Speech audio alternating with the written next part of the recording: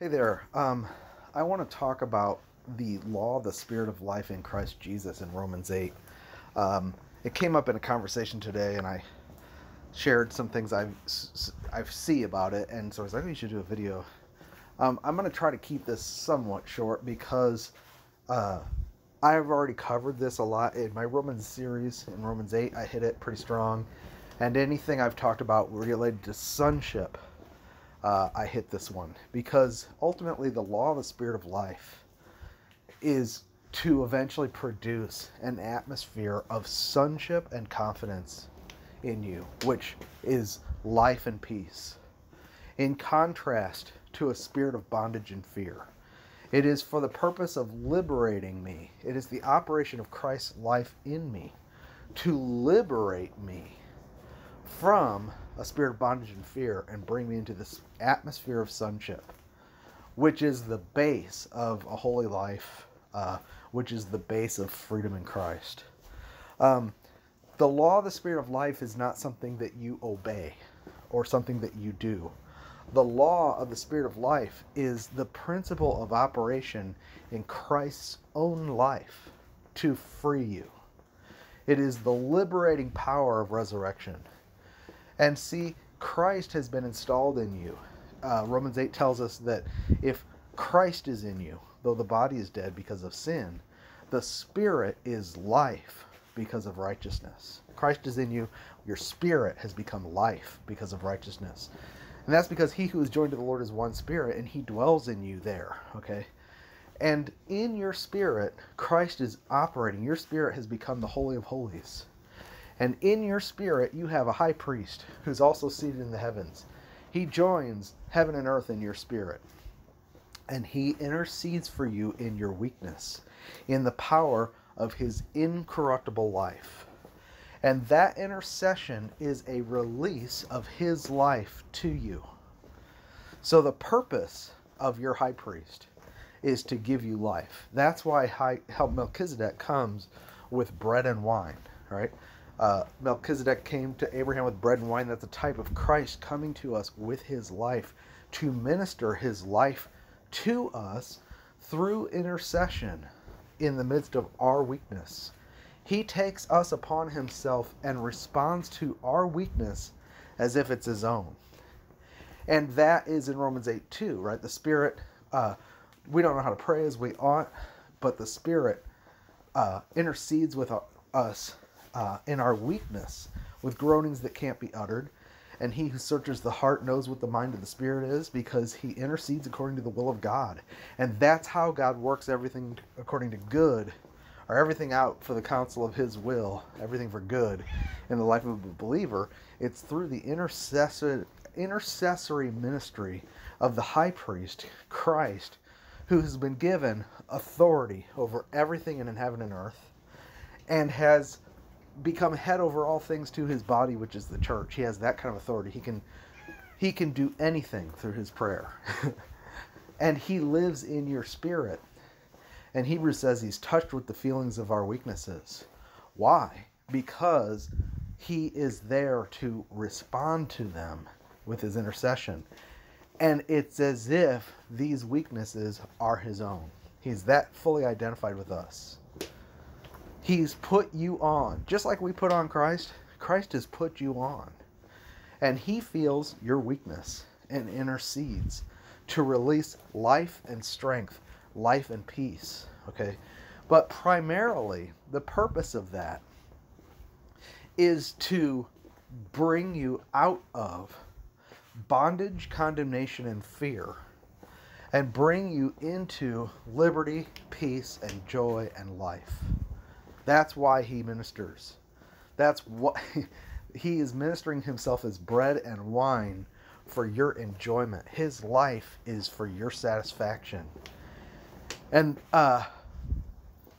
so the introduction of this law of the Spirit of life is, there is therefore now no condemnation to those who are in Christ, who walk not according to the flesh, but after the Spirit. For the law of the Spirit of life in Christ Jesus has made me free from the law of sin and death. Okay, the law of sin and death he's been describing in the last chapter, in chapter 7, And that was where Paul, in the laboratory of his own experience, discovered that sin is operating in him as a principle apart from his own will to make it happen. In fact, he wills to do good, and yet he discovers a law in his members that when he would do good, evil is present with him, and that the law of sin is actually aroused. The motions of sin are aroused by the law of God and his agreement with it to take advantage of the situation, so that when he would do good, when he would say, okay, I'm not going to covet, sin worked all manner of covetousness in him. And he said, what then?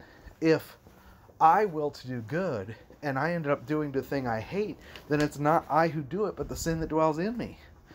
So we learn in Romans 3 that there are individual sins defined by the law, Romans 1 through 3. But then there's this principle called sin, singular, which is a law. So the law of sin and death is operating in my members, and it's stronger than me, and I can't overcome it. That is the discovery of Paul in Romans 7. And it brings him into despair. It brings him into condemnation, and it brings him into a spirit of bondage of fear. Okay? So he says, oh, wretched man, who shall deliver me from the body of this death? His whole being is full of death. This is kind of what Luther experienced when he finally got to the end of himself and said, the just shall live by faith, rang in his mind. You know, sometimes Christians are brought to a place of absolute defeat because of their scrupulous desire to be pleasing to God in their heart. And they find that when the law says, you shall not covet, the law of sin in their members works all manner of covetousness in them. Covetousness has to do with what is the desire of your heart before you even decide to do anything. It's the sin that dwells in you that's actually why you're condemned. You know, before you even sin, you've already sinned. That's what Jesus is talking about. If you commit adultery, if you lust in your heart, you committed adultery already. You're condemned for the things that spontaneously come out of your heart, even without you deciding to do them. And that's because we are condemned because of Adam's transgression, and we all fell into death because of him. Because of one man's transgression, all died, and death has reigned in sin through death. And so Jesus had to die for us to deliver us from this terrible condition. But we need to be delivered from condemnation. Now, condemnation here is different than condemnation in Romans 3. Romans 3 is talking about the court of heaven, that you were judged guilty before God and condemned. Okay? But God set forth Christ as a propitiation for your sins and justified you when you believed and manifested his righteousness in the heavens. Now that is true whether you feel condemned or not, whether you feel guilty or not, whether you despair or not, whether you repent or not, or feel sorrowful or not. When you believe that Jesus died on the cross for your sins and rose for your justification, you are justified in the court of heaven. It's called alien righteousness. It's something credited to your account apart from you. Okay? So that has nothing to do with your inward state. That's something true in heaven. You've been made the righteousness of God in Christ, and you are an heir. But on the earth, you still have this situation with the law of sin in your members that can bring you into condemnation. And that's why so many Christians struggle trying to believe that their sins were really forgiven, because they feel the weight of condemnation. Condemnation is a weight. It is a spirit of bondage and fear. It makes it so you think God is mad at you. It makes it so you feel like you can't approach him. It makes you feel so dirty and defiled and so hopeless, and you despair because you cannot overcome these things, and you're so conscious. Your conscience is so overly awakened to the law, okay?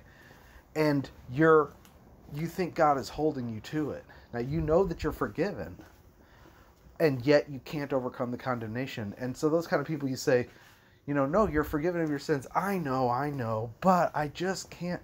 And no matter what you say to them, they can't ever seem to shake it. They're gripped with a spirit of bondage and fear. That comes from the flesh. That's not demons, okay? A lot of people think it's demonic oppression. No, it's actually the state of the flesh trembling at Mount Sinai. This is what you would have felt if you were at the bottom of the mount and God revealed the law. That was terrifying. Moses said, I exceedingly fear and quake. It is standing in the presence of God without knowing how to put on your armor. He is a consuming fire, and he's been installed in your spirit. So you've been brought near to the presence of God. And if your mind does not, and you don't know how to deal with, if your mind does not know how to be renewed and filled with life and peace, and you don't know how to deal with this presence, it will produce eventually feelings of shame and fear and condemnation. Why? You've been brought near to God, that's why. So that produces a kind of weakness in one sense, okay? You weren't living in the presence of God before. You were strong to sin. You didn't even care. That's how I was. I was able to sin and sin and sin because I didn't believe in God and nothing mattered. When I got saved, after a while, I started fearing all the time about my salvation and my inward state. Because no matter how hard I tried, I couldn't control my heart. What erupted there, and the law would come and condemn me. I was so conscious of it, and I was just full of fear, and I thought for years maybe I'd lose myself. All the different things. I still believed that Jesus forgave me. If he said, did Jesus forgive you? I'd say yes, but I don't think he likes me, or I think he's displeased with me, and you come up with a million different reasons to justify the feeling of fear.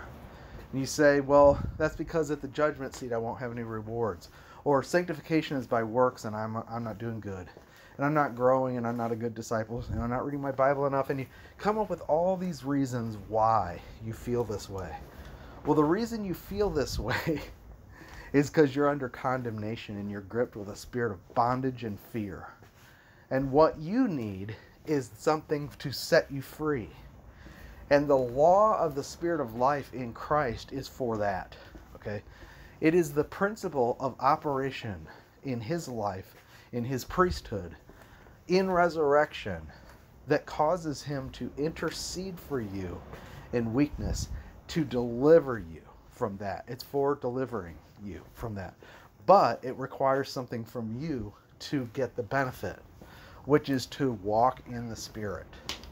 So he says, there's no condemnation to those who are in Christ Jesus, who walk not after the flesh, but after the Spirit. And the NIV and the NASB and the corrupt translations take out who walk not after the flesh but after the Spirit. And I used to favor the NASB because of this verse. Because to me, I thought this meant that I'm condemned if I'm in the flesh from God's point of view. That it almost seemed to undo justification. How could that be? If I have to walk in the Spirit in order to be justified before God, then there's no way for me. That must be a mistake, Now I understand that the condemnation here is not talking about the court of heaven and your justification. It's talking about your condition on earth and setting you free from the spirit of bondage and fear and condemnation. Okay? So, which is death. It's weakness before God, and ultimately it's death. So that's why in a few verses later, Romans 8 says, if you live according to the flesh, you must die. But if by the Spirit you put to death the deeds of the body, you will live. You've got to learn what does it mean to walk in the Spirit. Now, because we are legalistic, we think walking in the Spirit means when I'm being good and obeying the law. And when we're walking in the flesh, that means we're being bad and not obeying the law. But according to Romans 7, the flesh is the totality of my natural man, corrupted by the law of sin, so that when I would do good, evil's present within me. There's a law of sin that's brought it into death, that produces condemnation. Again, I didn't deal with this condemnation before I was saved. I didn't want anything to do with the law of God. I didn't care about it. It wasn't until after I was saved that I had this new desire, that I delight in the law of God in my inner man. I was awakened to the Word, and I started reading it voraciously, and eventually I got to Matthew 5 through 7 and found out that I'm condemned if I call my brother a fool. I'm in danger of hellfire. I found out that my heart was being scrutinized, and I couldn't take it. And the more I tried to clean up my heart, the more I found the law of sin erupting. The law of sin works so that it's like gravity. The higher you jump, the harder you fall. And some people who have never felt the weight of condemnation as believers, all I can say is that they've never scrupulously tried to actually obey the law in their heart. They never tried it. If they actually had, they would find that the law of sin is stronger than them. It's easy to not really understand gravity if you only jump 6 inches off the ground. But you go, that's nothing, But if you jump off a building, you'll discover that gravity will kill you. So it's that kind of thing. It's that kind of law. Now, the law of the Spirit of life. No, I'm teaching, sorry. The law of the Spirit of life is for setting us free from the law of sin and death. But it's as we learn to walk in the Spirit. Okay? Walk after the Spirit. And Romans tells us what that means. Romans 8 tells us what it means to walk after the Spirit. First of all, the law could not do something. It was weak through sinful flesh, right? So God had to do something. He had to terminate. He sent his own Son in the likeness of sinful flesh and condemned sin in the flesh. Now that is not talking just about judging it. That's talking about actually nullifying its power. He did that in the body of his flesh. You can never die to sin. And by the way, the key is death. You can't die to sin. If you died in your sins, you would be resurrected in your sins. All the people standing at the great white throne judgment didn't die in Christ. And so when they're resurrected, they're still sinners. And they're going to still blaspheme God. His presence is going to bring it out of them. They're going to be standing there cursing. They're going into darkness, weeping and gnashing their teeth. And the gnashing of teeth there is rage, if you look at the Greek word. They're going into hell in rage, cursing God. Their sinful nature will still be there. We can't die to sin, but Christ condemned sin in the flesh. He terminated it. He accumulated it. All the sins were put on him, and he literally killed it. Okay?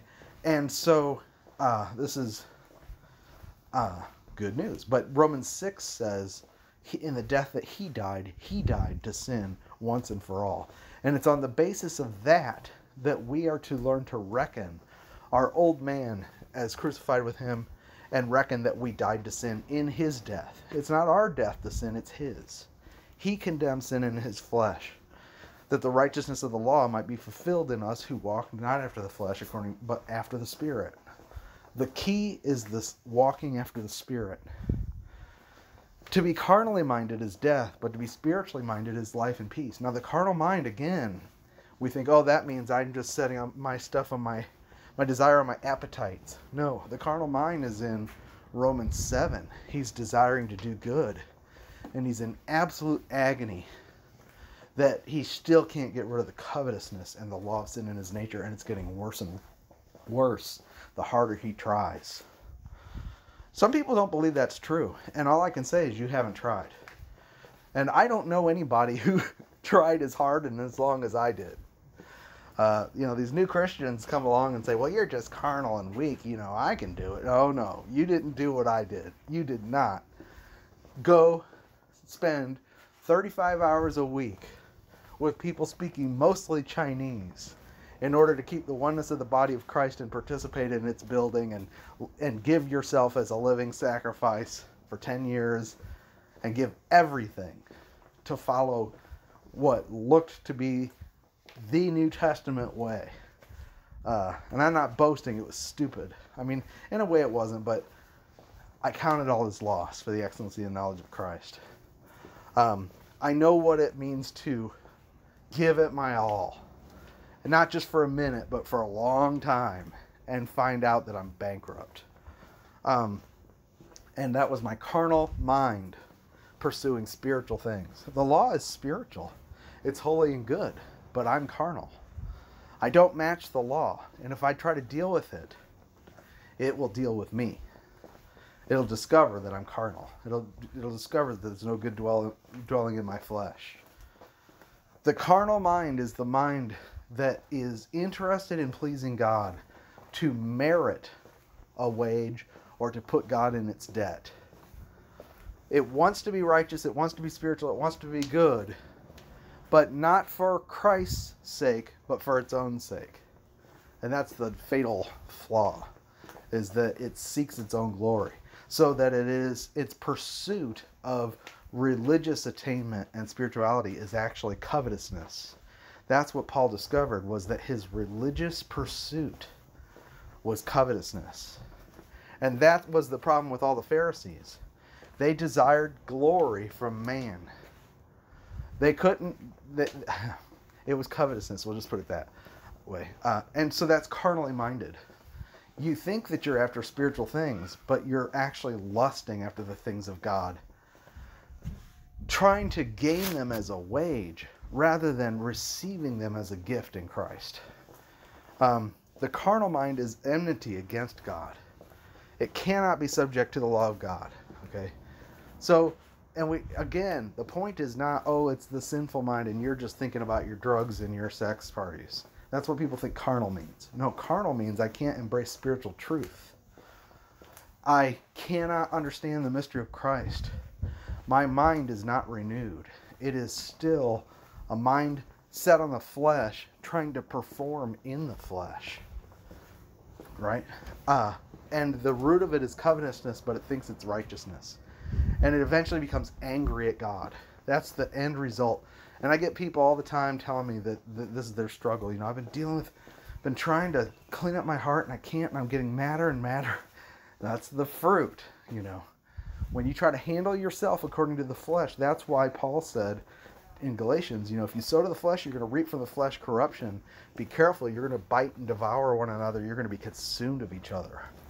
Because the flesh, once it's stirred up, even in their pursuit was to try to keep the law and perfect their flesh by the law.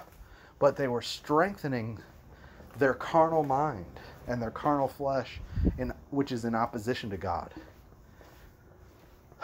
So it's really deceptive, because the way sin works in this kind of setting is that when you would do good, sin works evil in you, but you think it's good. You think it's righteous.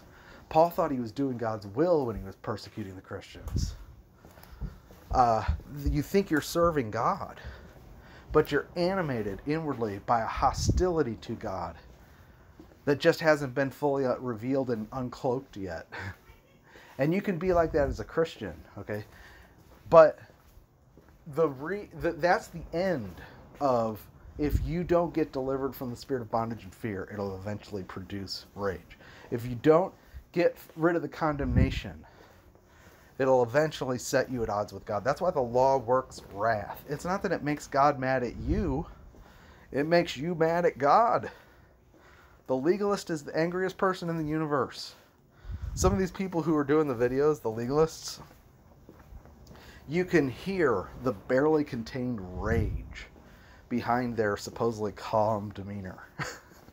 You can hear it. You can feel the rage. They're so angry. But anyway, he says, and here's the answer. You are not in the flesh, but in the Spirit, if so be that the Spirit of God dwells in you. Now, if any man has not the Spirit of Christ, he is none of his. If you are born again, you have the Spirit of God dwelling in you, and you are no longer in the flesh, but in the Spirit. Even though you have the flesh and the mind of the flesh, the problem is you dwell in this body that has the law of sin. It's dead because of sin. And your mind needs to be renewed. You need to learn to walk after the Spirit. How do you do that? Well, it's by the setting your mind on the things of the Spirit. For they that are after the flesh, verse 5. Verse 5, I skipped that verse. Do mind the things of the flesh, but they that are after the Spirit mind the things of the Spirit. Now, the things of the Spirit is not law-keeping. The things of the Spirit is the mystery of Christ and all of the good things he has in store for you and what he's accomplished for you. When Paul talks about the Corinthians, he says they were carnal, which means that they were only on milk and they could not ingest meat. And he said, but we do preach a wisdom among those who are more mature, even the hidden wisdom which God predestined to our glory,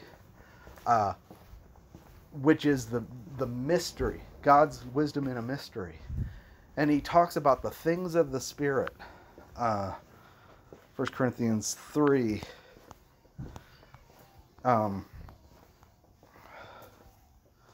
He says, it's at the beginning, I guess. Well, I thought it was 1 Corinthians 3. I could not speak to you as carnal, but unto spiritual, but unto carnal, even as babes in Christ. I fed you with milk and not with meat, for hereto you are not able to bear it, neither are you able. For you are yet carnal. Okay, then he talks about the strife.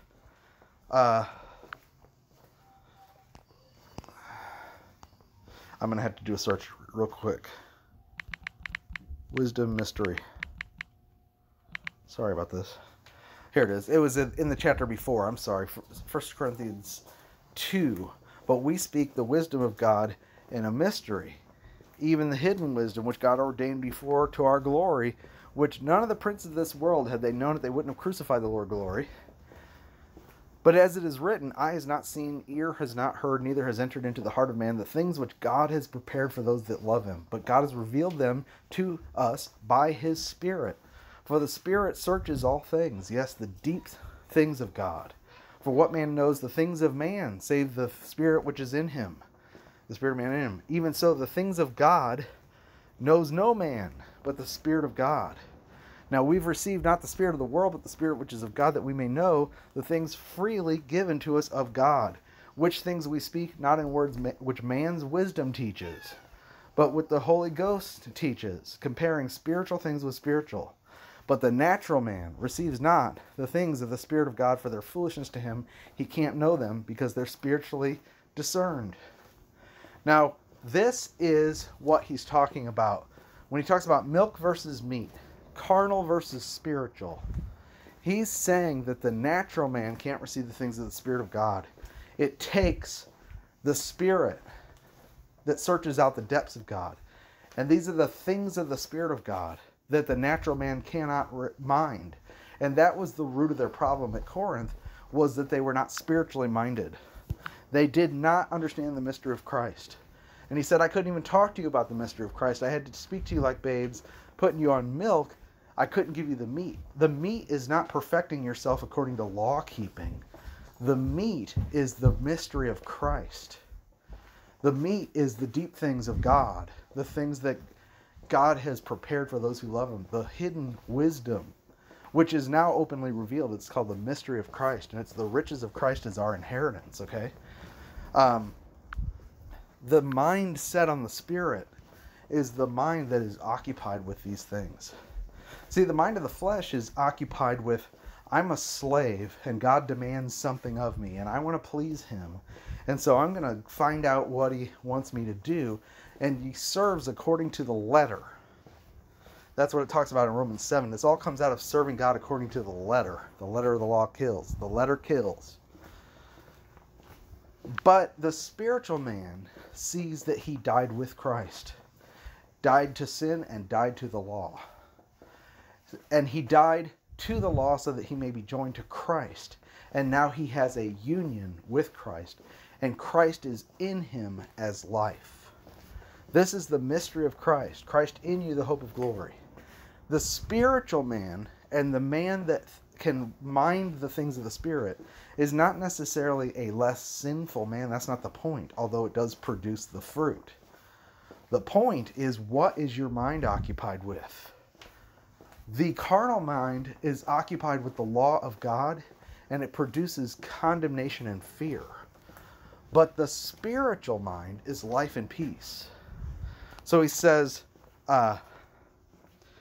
you are not in the flesh, but in the Spirit, if indeed the Spirit of God dwells. And if Christ is in you, where is it? Oh, here it is, sorry. For to be carnally minded is death, but to be spiritually minded is life and peace. Now that word life is Zoe, and it's the same life that's in your spirit. And it comes from Christ. To be spiritually minded takes the revelation of the Holy Spirit which you have from God. We receive not the spirit of the world, but the Spirit which is from God, that we may know the things that are freely given to us from God, because the Spirit searches the depths of God and reveals these things to us. Well, Romans 8 says that the Spirit also searches our heart, and he who knows the mind of the Spirit prays according to the will of God. The searching Spirit is within us. He searches the depths of God, and he searches our own hearts. And for as far as the depths of God, he reveals those things to us so that we can have the mind of the Spirit.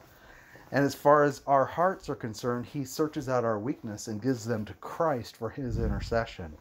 And Christ, in his intercession, operates by the law of the Spirit of his own life, the law of his own life, to liberate us, okay, and to release his life to us. I know this is deep. I thought I'd do this quickly, but walking according to the flesh means I can't understand spiritual things. Being carnal means I can't understand spiritual things.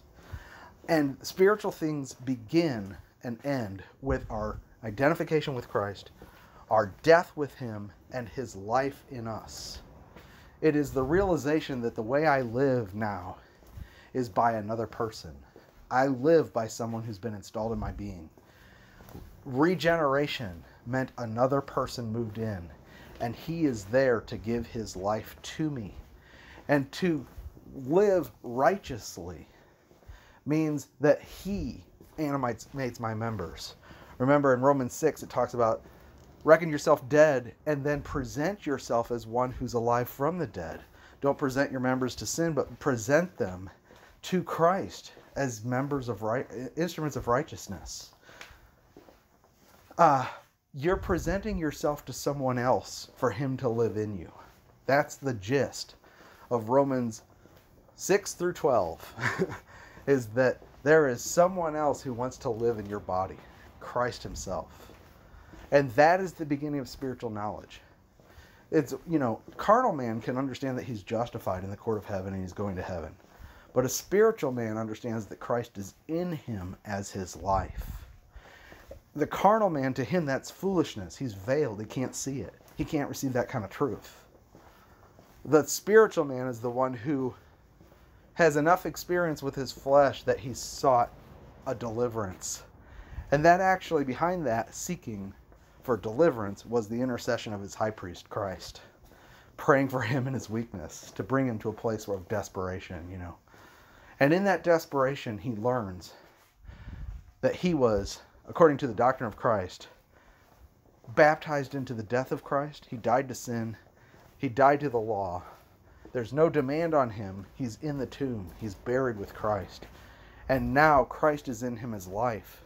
And his living must be Christ. Christ has to rise up in him and do what he couldn't do.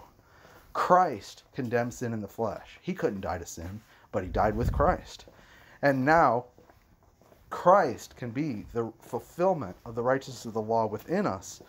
But it's not as we focus on law keeping, but as we turn our focus onto spiritual things, namely our sonship and our inheritance. So that's where he's leading to. Okay, so he says, and if Christ is in you, the body is dead because of sin, the spirit is life because of righteousness. That's actually your human spirit. But if the spirit of him that raised Jesus from the dead dwells in you, he that raised Christ from the dead will also quicken your mortal bodies through his spirit that dwells in you. Yes, that's talking about glorification ultimately, but what he's really talking about is the righteousness of the law, what is the source of the righteous spiritual life that actually is holy and has the fruit of holiness and is free from this vicious cycle of sin and death. It is Christ in you giving you his life by his Spirit. That's the key. And that comes first to your mind, to fill it with life and peace. He says, therefore, brethren, we are debtors, not to the flesh, to live after the flesh. Now, what it's really saying is you're no longer debtors. You're not debtors to live according to the flesh. You don't owe the flesh an apology. You don't need to clean it up. You don't have to deal with it. It is dead. It's been crucified. You are now free from debt as an heir of God to deal with Christ and with his Spirit. For he says, if you live according to the flesh, you shall die. What is dying? Dying here is condemnation. He's talking about freedom from condemnation and fear. But if through the Spirit you mortify the deeds of the body, you shall live. I need to learn to walk according to the Spirit. And then Christ's death to sin is applied to my members. It's not my death. It's the Spirit applying the death of Christ. The cross has power to deal with my sinful nature, with my body, to subdue it, so that if you walk according to the Spirit, you'll not fulfill the lust of the flesh, according to Galatians. For you have not received a spirit of bondage again into fear, but you've received a spirit of sonship, in which we cry, Abba, Father. Here it is. Everything has been building up to this point. In Romans 8, the law, this is the center of gravity. The law of the Spirit of life in Christ Jesus operates to set you free from condemnation and from the spirit of bondage and fear by making your mind life and peace, and breaking the carnal grip of your mind, and causing you to have the mind of the Spirit by revealing to you things related to the sonship. Okay?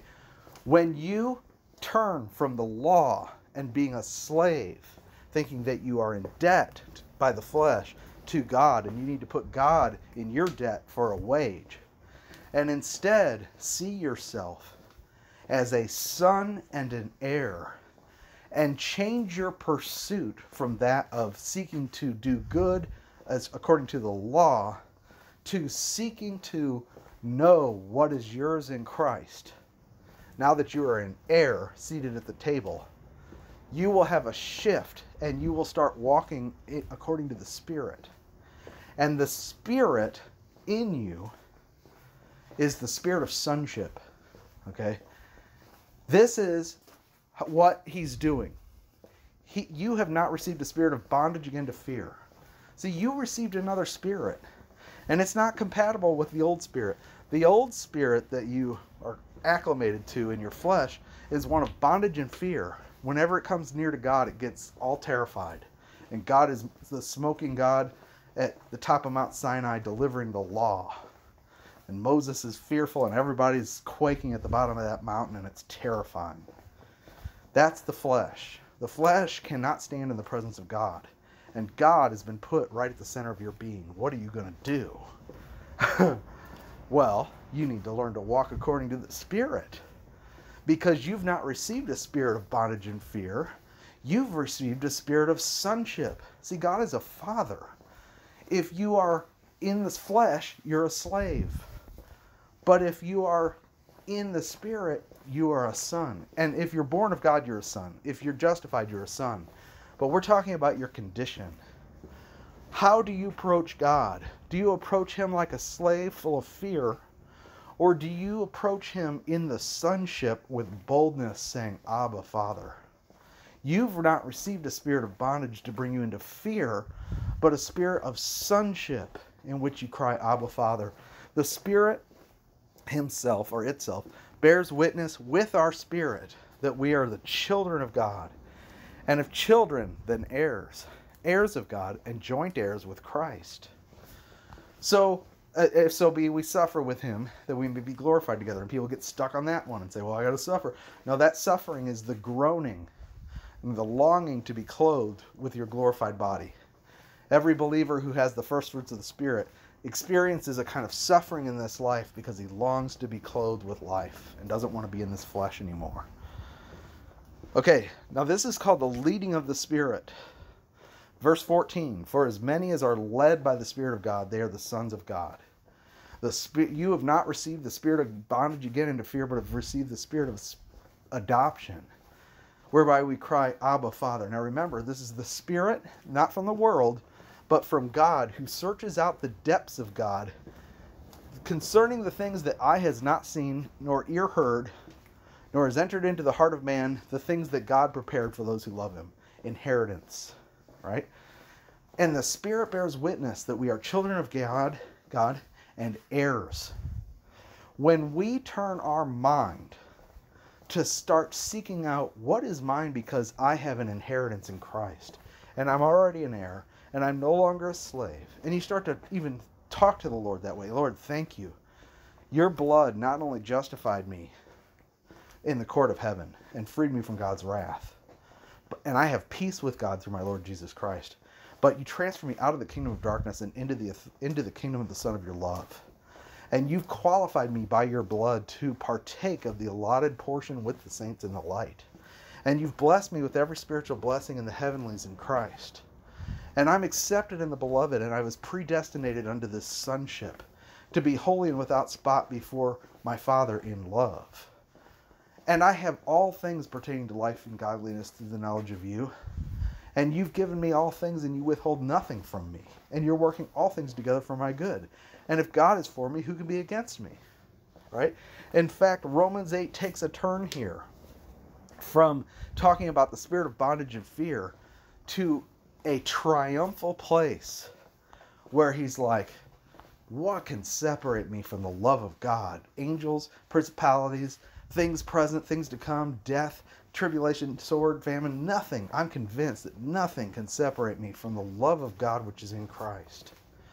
And I know he's working all things together for my good. And those who he justified, he also glorified. And he's predestined me to be conformed to the image of his Son, that he might be the firstborn from among many brethren. And firstborn from the dead among many brethren. And the whole universe is groaning for the marvelous deliverance of the sons of God into their liberty. It becomes a triumphant thing. So we go on this journey from being under condemnation and in a spirit of fear to being prevailing. See, Paul even captures the spirit of it in his own expression. Here he's talking about all this science stuff about how the way the Spirit works in us is to free us. And we don't want to walk according to the flesh because that's death, you know. We don't want to have our mindset on the flesh because that's hostile to God. And, oh, wretched man, who should deliver me from the body of this death? Oh, Lord. Then he starts saying, look, you've not received that kind of spirit. You've received a spirit of sonship in which we cry, Abba, Father. And if you start to take your position as a son and turn your mind from law-seeking to Christ-seeking, Christ is your inheritance, and that you are co-heirs with him, and you start praying, Lord, give me a spirit of wisdom and revelation so I can know what's mine in Christ, you will see that there is a triumph in the Christian life. And this is a continuation of a thought. It goes all the way back to Romans 5, where he said that because of his life and because of his grace, we will reign in life. Reigning in life means that you are triumphant and nothing can defeat you anymore. And defeat means nothing can bring you into condemnation before God and bring you back into that spirit of fear where you don't know what to do and you're not even sure you're saved. It's sad that most Christians live there. Many do. And guess what? You know whose fault it is a lot of times? It's the jerk who's trying to put them under law. I always think, you know, it would be funny to do a message. What if Christians don't seek God because you're such a jerk? Because there's these legalistic Christians who like to say, you know, some people just don't seek God the way I do. And they need to be taught how to, they need to be discipled properly and taught devotions. And I'll teach them how to, you know, no. The reason they're not seeking God is because of people like you that make it seem so arduous and tell them God's going to punish them if they're not holy enough. Tell them God might kill them if they're not holy enough. You put them under the law and treat them like slaves. You beat the servants. No. We have a spirit of sonship in which we cry, Abba, Father, and the Spirit witnesses to our spirit that we are children of God. And this is the source of strength in the Christian life. Because when my mind is life and peace, that atmosphere of Abba, Father, the atmosphere of sonship permeates my heart. And then what I do is righteous. It's not that I'm not free to do what I want to do. I want to do all kinds of things. I play the piano. I do YouTube videos. I take care of my kids. I do what I have to do in my life. I'm free. I'm not waiting on instructions. I'm just doing what I do. But because my mind is renewed, because I've learned who I am in Christ, and I know how to agree with Him, I'm learning how to tap into this living fountain of water that is the source of righteousness in the Christian life. And it is something that spontaneously sets me free from the law of sin and death. What the law could not do, in that it was weak through sinful flesh, God did, sending His own Son in the likeness of sinful flesh, and for sin He condemned sin in the flesh, that the righteous requirement of the law might be fulfilled in us who walk not according to the flesh but according to the Spirit. And that's why there's no condemnation for me. There's no condemnation for me while I'm walking in the Spirit. The devil can lie to me all he wants. You guys can all do 150 videos about me a day, and you can't bring me into condemnation. That's not how I was 10 years ago. Somebody did a video about me or said something bad about me, I would collapse under the weight of my conscience. Maybe I'm a false teacher. You know, somebody did. I mean, no, the Lord has set me free through the renewing of my mind. This is what it means to have the mind set on the Spirit, and this is the leading of the Spirit to bring you into the atmosphere of sonship so that your mind is compatible with who you are in Christ, and there's life being released from your spirit into your mind and then into your body. If the Spirit of Him who raised Christ from the dead dwells in you, He also who raised Jesus from the dead will give life to your mortal body. What kind of life? A righteous life. Yes, it's the fulfillment of the law, but I'm not looking at the law. I'm looking at Christ. See, what the law couldn't do because of the weakness of flesh, Christ is now in me to do by supplying life. But it takes my participation in one thing. I got to be renewed in the spirit of my mind. And that's why Paul says in Romans 12, I beseech you, based on the mercies of God, that you present yourself a living sacrifice, holy and acceptable, which is your reasonable service, and be not conformed to this world, but be transformed by the renewing of your mind. The renewing of the mind is the key. We present our bodies to God as a living sacrifice, which means acknowledging the truth that I died with Him and that I'm now alive with Him, and I'm presenting my members to Him because I expect that He's alive in me to live the Christian life through me.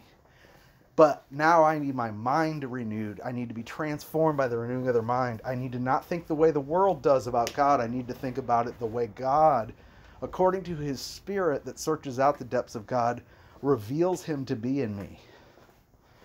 Okay, now our weakness. See, the next thing it's going to talk about is that they who have the first fruits of the Spirit grown within themselves, they don't know how to pray as they ought, but the Spirit intercedes in their weakness. Our weakness is that we don't know how to stay in that position. Every day, I need to renew my mind, or I can be back in the flesh. And if I'm back in the flesh, I can talk to you in 3 weeks, and if you haven't been renewing your mind, you'll be under condemnation. I talk to believers all the time who were clear on grace a few weeks ago, and then they're like, man, I don't know, I just feel like I'm not doing something. I'm not praying enough. And that's why you see people on YouTube go back and forth between the works channels and the grace channels. They'll be clear on grace, and then 3 weeks later you'll find them going, well, I know I need to love God, and I don't. Why? Because they're back in the flesh. So we have a weakness because we're in the flesh. And Christ is here, and this is the law of the Spirit of life. He is here to intercede for us in that weakness as if it's His own. He's in us, and it just like our desire to do the will of God used to trigger the law of sin in our members, now our weakness triggers the law of the Spirit of life in Christ so that He intercedes for us. His high priesthood is not according to the order of a carnal commandment, but according to the power of his indestructible life. And he's there with bread and wine to minister to us.